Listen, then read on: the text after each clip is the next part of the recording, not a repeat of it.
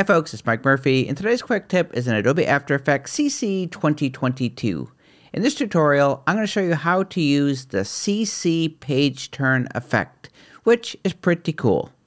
The CC page turn effect is just what it sounds like. It will give you that effect of turning the page of a book or maybe peeling the sticker off a piece of paper. You can also use it as a transition. You see here I have a photo, and if I use the page turn effect, I can flip it over and then reveal something new underneath. To apply the CC page turn effect, select the layer that you want to apply the effect to. Go up to the Effects and Presets panel.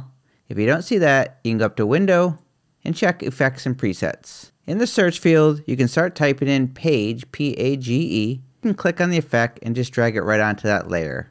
Then you're going to go to the Effect Controls to customize the effect. So what you're looking for is this little anchor point. If you just click on that and drag it, now you've got full control over the page effect. You can just move it in any direction. And a bonus tip, if you ever lose the anchor point that you use to control the fold, all you have to do is just simply click on CC Page Turn in the Effect Controls. So just click right on the title, and then you will see that anchor point appear again.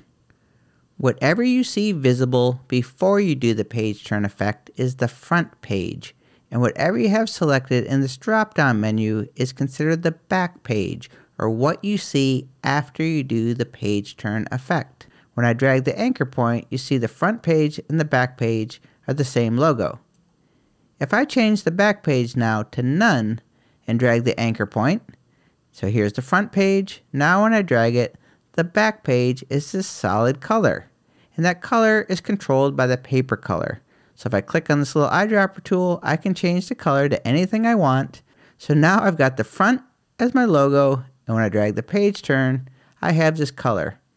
I can also control the opacity. If I want to see more of the background, I can lower the opacity. I can even change the back page to a completely different logo. I'm going to click on the drop down for back page. I'm going to change it to another logo. And now when I click on the anchor point and use the page turn, you see I've got this M logo. And the back page is now another logo. Pretty cool. And now let's animate it. I'm going to drag the playhead to the beginning. I'm going to click on the stopwatch next to fold position. That's where I want to start the animation. I'm going to drag the playhead out, let's say to this 1 second mark. I'm going to click on the anchor point. I'm going to drag it to where I want it. I'm going to reveal it right here. I'm just going to stop. That'll automatically add a second keyframe. If I drag the playhead back, I can hit the spacebar.